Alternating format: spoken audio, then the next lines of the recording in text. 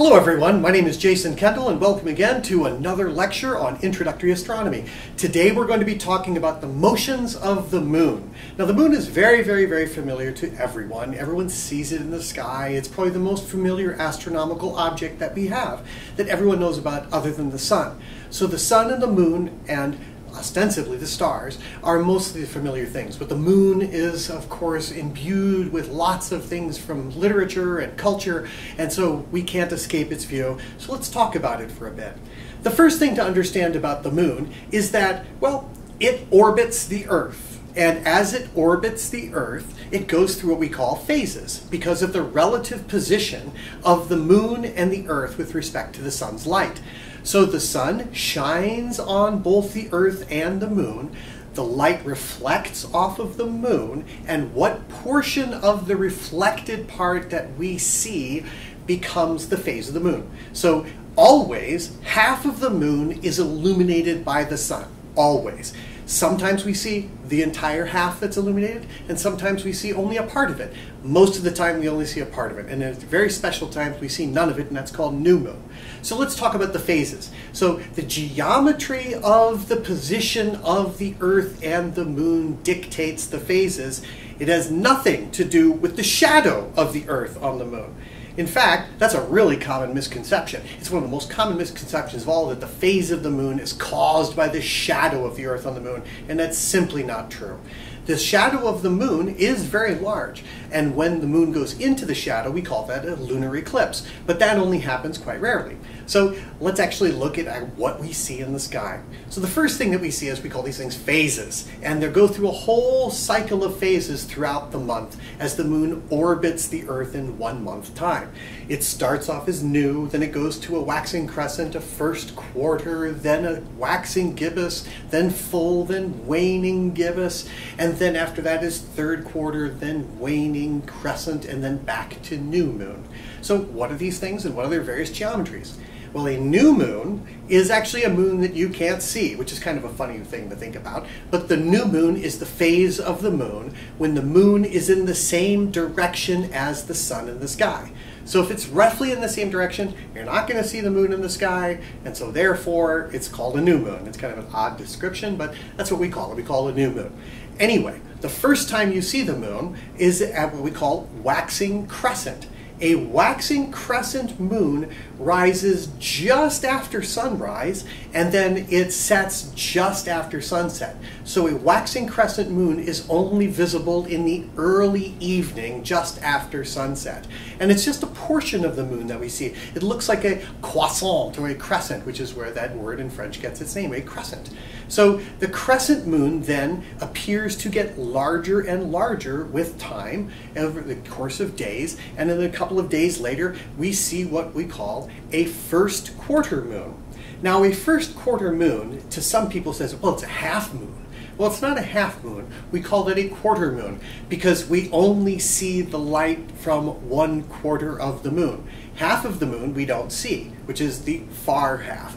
The near half, we see that side, but only half of the near half is illuminated, so that's 1/4 of the moon, so that's why we call it first quarter. It also happens to correspond to when the moon is 90 degrees around its orbit around the Earth. So that is a quarter of the way through its orbit around the Earth, so that's its first quarter, and it's half illuminated. All right, so a half illuminated moon is called first quarter, just to be totally confusing for no good reason other than why not. And after the first quarter moon, a few days later after the first quarter, it's more than half illuminated, and when the moon is more than half illuminated, we call that a waxing gibbous moon. That's a funny word, gibbous, but it just means more than half illuminated. And as time goes on, we get to a full moon, and a full moon is fully illuminated.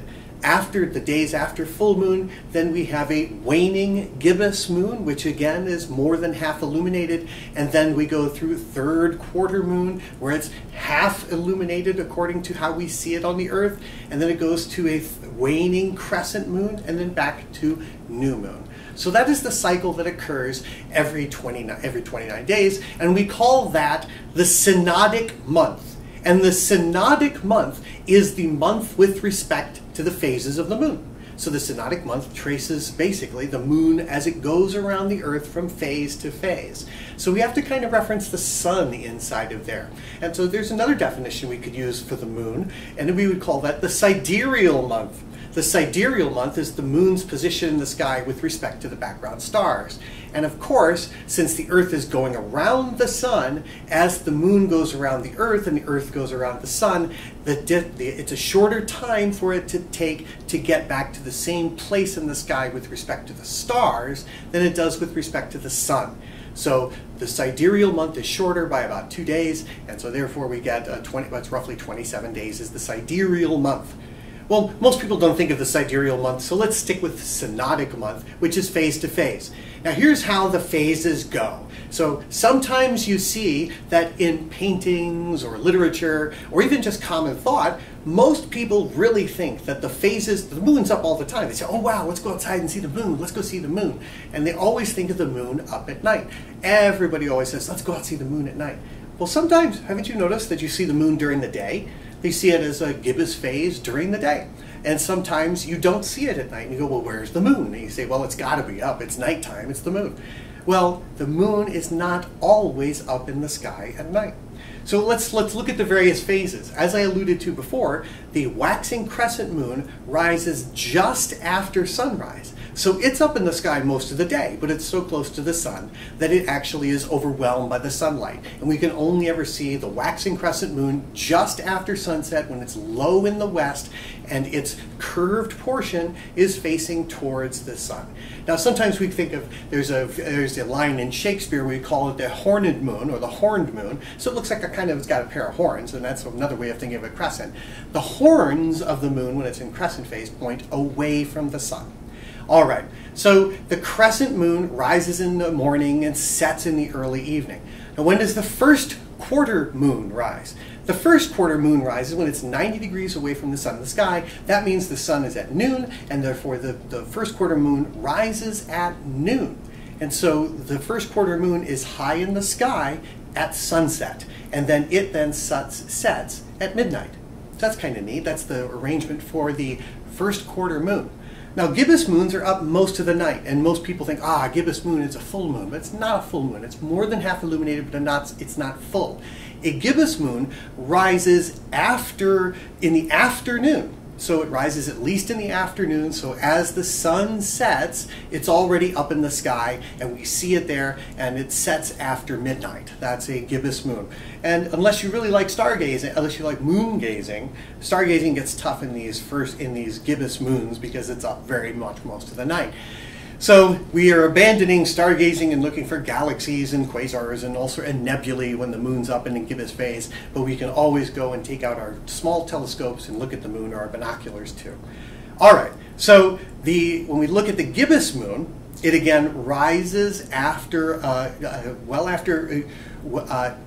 rises well after sunset. It's already been up in the sky, and so it's already been up in the sky as soon as sunset occurs, and it sets well after midnight. All right, so let's talk about the full moon. The full moon is different. It rises, since it's exactly opposite the sun in the sky, it rises at sunset and sets at sunrise. So it's up all night. That's the full moon, and everybody thinks, ooh, pretty full moon. It's always wonderful to go outside and look at the full moon. It's beautiful and allows you to see some wonderful things, and everybody always has these wonderful superstitions about the full moon, and that's to be discussed in a different time. All right, so full moons are beautiful, but then we go later, and so the waning gibbous moon rises after sunrise. So you get a time in waning gibbous moons when the moon is not in the sky at all during the nighttime. So look at that. So you get the waning gibbous moon. It rises well after sunset and sets well after sunrise. So that's the waning gibbous moon. Third quarter moon rises at midnight and sets at noon. So it's up for half the day. And it's very hard to see it when it's up in the morning, but you can probably catch it if you try in the early morning of a third quarter moon. You can catch it. It'll look like, wow, the moon's up in the morning. Yeah, that's the third quarter moon. All right. So the best time to do stargazing is usually for the evening people who don't want to get up early in the morning, is when it becomes third quarter moon, or even first quarter if you want to go late night. But third quarter moon is always people's favorite time for stargazing because, hey, right after dinner, go stargazing, right? So the crescent, the waning crescent moon then rises very late at night, maybe 3 o'clock in the morning, well after midnight, and sets it sets very far in the day. So it's actually up only a very short period of time at night before sunrise occurs. So it sets about, if it rises at 3 o'clock in the morning, it'll set roughly 3 o'clock in the afternoon. And then shortly thereafter, the moon and the sun will be roughly in the same position in the sky, and you get new moon. All right, so those are the phases of the moon and their rough rising and setting times. Now, we did discuss that people sometimes think that the shadow of the moon causes the phases, which is not the case. It's the geometry of the moon and the fact that the moon is spherical and the fact that the sun can only illuminate 1/2 of the moon. Now, since these are big things, the moon and the earth are big things, they cast a shadow. And so since they cast a shadow, they can pass into each other's shadow. Now, it doesn't happen all the time, so you don't hear about them happening. They sound like more exotic events or important events astronomically, and that's because the moon does not orbit in the same plane that the Earth goes around the sun. The moon's orbital axis is tilted about 5 degrees with respect to the ecliptic. The ecliptic, again, is the path of the Earth going around the sun. So since they're tilted, the shadow of the moon doesn't always hit the Earth. And likewise, the moon doesn't always pass into the shadow of the Earth. So these two shadows, or one of the objects doesn't necessarily go into the other object's shadow very often. Well, let's talk about the first one. And the first one is what we'll call a lunar eclipse. And a lunar eclipse is when the moon passes into the Earth's shadow. So that angle of inclination for the orbits has to be just right, where the intersection of the moon's orbit and the Earth's orbit around the sun has to be just right, and the moon has to be just on that intersection path. And when it is, and it happens to be a full moon, then the moon can go into the shadow of the Earth.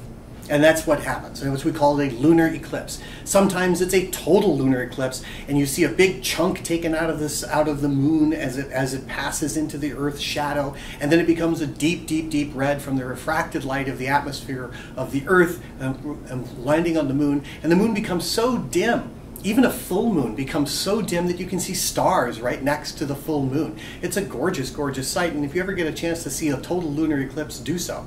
It's a wonderful sight. Stay up all night if you can. I had the opportunity to actually watch it in the Caribbean on board a cruise ship many years ago. It was wonderful to see. In any event, so the lunar eclipse happens when the moon passes into the Earth's shadow. And a partial lunar eclipse is when it only passes partway into what we call the umbra of the Earth's shadow. The umbra of the Earth's shadow is the total shadow. If it passes only partially, we get a partial eclipse, and it's a penumbral eclipse, meaning it gets partially dimmed because of some of the light gets blocked by the Earth. All right, what happens if it's on the other side and we're near new moon? And all the lines, the intersection of the Earth's orbit around the sun, the moon's orbit around the Earth, they all intersect. What happens when they intersect and it's new moon? Well, then you can get a total solar eclipse. It just so happens right now in the history of Earth that the distance between the Earth and the moon makes the moon have the same exact angular size in the sky as the sun. The sun's about 1/2 degree in size, and so is the moon. And if you want to check what I mean by 1/2 degree, your thumb held at arm's length is about 1 degree. You close one eye and you look at your thumb held at arm's length, that's about 1 degree. Which, if you want to know what that really means, try this. 1 degree, and then 2, and then 3, and then 4. And you can go 360 times around, 360 thumbs around held at arm's length. And that means your thumb held at arm's length is about 1 degree. So the moon is about 1/2 of that, and so is the sun. They just so happen to be about the same angular size in the sky, which means that the moon can just completely block out the sun. And when it does that, we call that a total solar eclipse. A total solar eclipse is when you're completely in the shadow of the sun. Now, That's a very, very, very small shadow on the surface of the Earth. It tends to only be like tens of miles wide.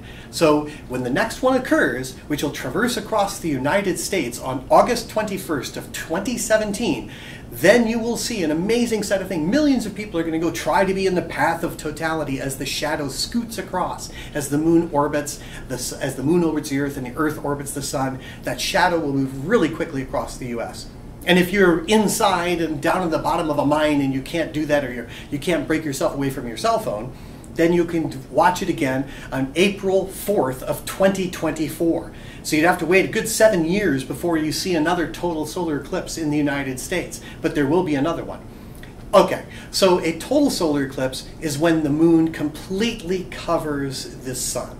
And then there's all sorts of wonderful things that you can see when that occurs, such as the sun's corona. You can see the chromosphere, all sorts of beautiful things. And as people say that are solar eclipse chasers, it's one of the most gorgeous things that you can actually ever see. A partial solar eclipse is when the moon only partially covers the sun, and we would also call it a penumbral eclipse, meaning we only see it's only partially inside the shadow. So a partial solar eclipse is also very dramatic because it looks like a bite's taken out of the sun and the sunlight dims.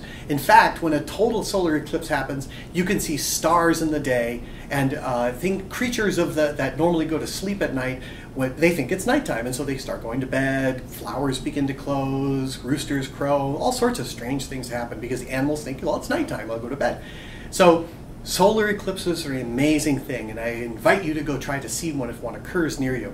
All right, so all of these things occur only because of the geometry and relative inclination of the orbits. That's it. So the phases occur because of the position of the moon with respect to the Earth and the distant sun, and not because of the shadow. The shadow only plays a part in eclipses, and if it's the Earth shadow on the moon, we call that a lunar eclipse, and if it's the moon shadow on the Earth, we call that a solar eclipse. And there's two types of, another kind of solar eclipse that occurs is another weird word for one. It's called an annular eclipse, and an annular eclipse is when the moon is a little bit further away in its orbit than perfectly covering, so it doesn't completely cover the sun, and there's a little ring, or annulus, that is around the sun, and so it's a partial solar eclipse, and it's an annular eclipse, meaning an annulus, or a ring around the moon, and so you see this wonderful ring, and that's also pretty cool today. That's also wonderful to see. But I would suggest that if you get a chance, August 21st of 2017, and if this video is still around on April 4th of 2024, go see that as much as you can. It's very important. These are exciting events in astronomical history, and it's something you can tell your kids, grandkids, great-great-grandkids, great-great-great-grandkids, and even write about and blog about, or even just tweet or Instagram or what have you. In any event, all right, so there's a bit about the motion of this moon around the sun and the light that reflects off of the moon and its results. See you next time.